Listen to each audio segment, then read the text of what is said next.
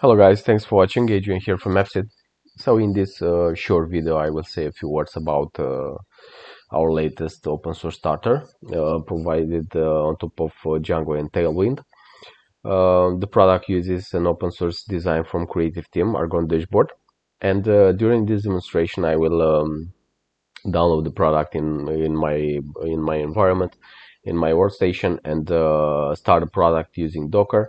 Once the Docker execution is finished, I will deploy live the product on render because without much effort, because the product comes with continuous integration, continuous deployment flow um, for render. Okay, let's duplicate the repository.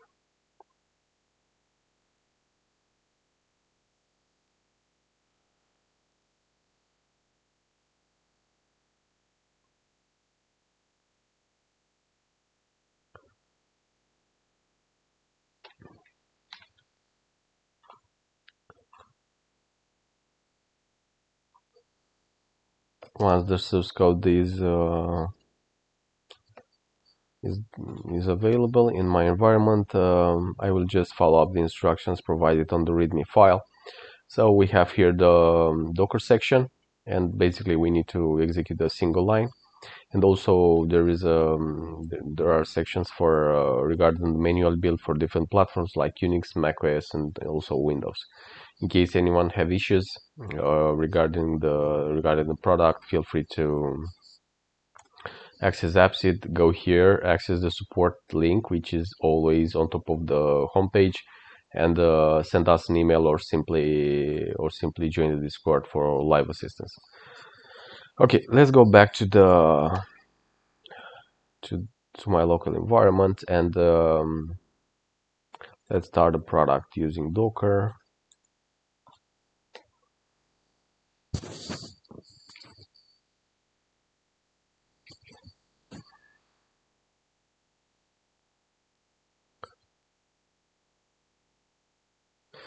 Okay, product is running,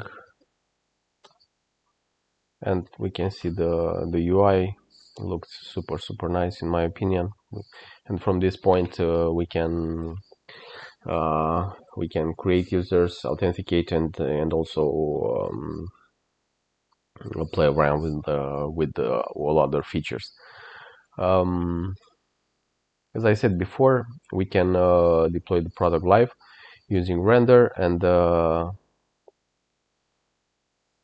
this means we need to, of course, to have a render account. For newcomers, render is a Heroku-like deployment platform, but I think the render has a superior UI, and even beginners are able to deploy full stack products and static websites without any efforts or low level configuration in the web server, and might be a good choice in case you want to automatize the deployment.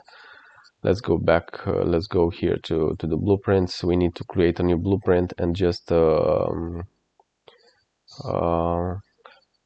the link to the repository. In my case, I will update this name.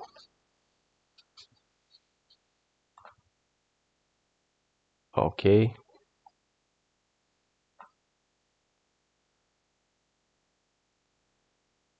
Provide a name for our service and hit the apply button.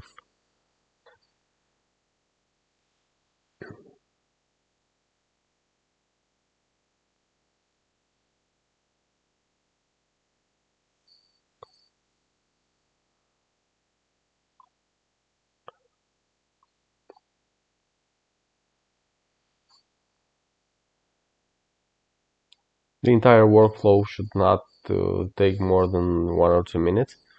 So and the product should be up and running.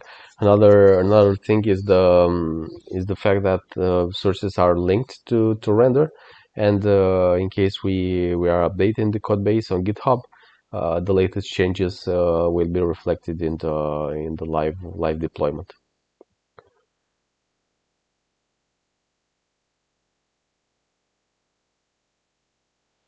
Okay, so the build was successful. All steps uh, are executed without issues, and now we are waiting uh, to have the live deployment confirmation from render. Another thing related to this starter is the license, which is super permissive. You can copy the source code, incorporate the source code in a commercial project, or simply use the starter for your learning activities, because the license is MIT, which is a common license used for all our open source starters. Okay, the project is live. Let's open up the application in the browser. At this point, we have the same thing as the same application as we saw in my local environment. Let's create a new user.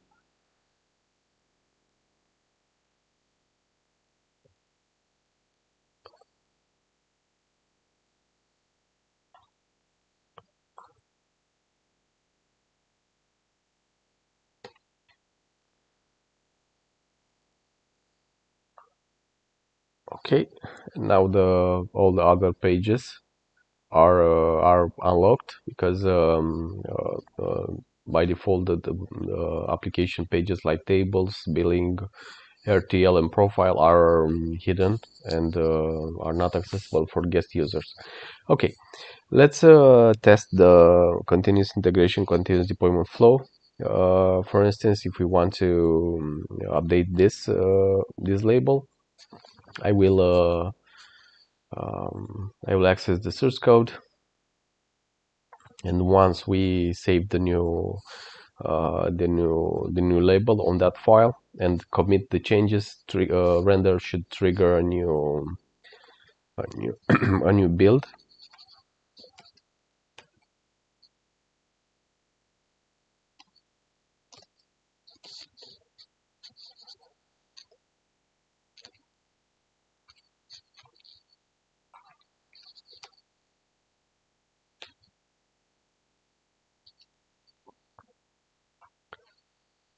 Okay, the file is saved. If we go back here to to render, we can see here that a new deployment was triggered, and the new version of our product is pushed live. This is super convenient because you can have releases of your product without doing much, without doing any efforts or low-level configuration in servers like Apache and Jinx, or working to deal with SSL certificates to have SSL validation in the browser. So all those things are automatically managed by render. Okay, the build is successful, and we should see the new version of the website soon, where this label is updated.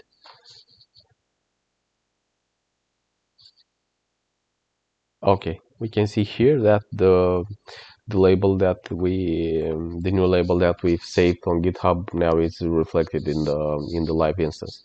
So guys, thanks for watching. As I said before, if anyone have issues using the product, just go to the support page. You have here on the homepage a link. Go to the support page, send us an email, or simply join Discord. We have a super nice community with more than 1,000 members, and we are always glad to help anyone. Thanks again for watching. Adrian here from AppSeed, and soon we will get back with more starters and other things. Thanks again, and see you all. Bye, guys.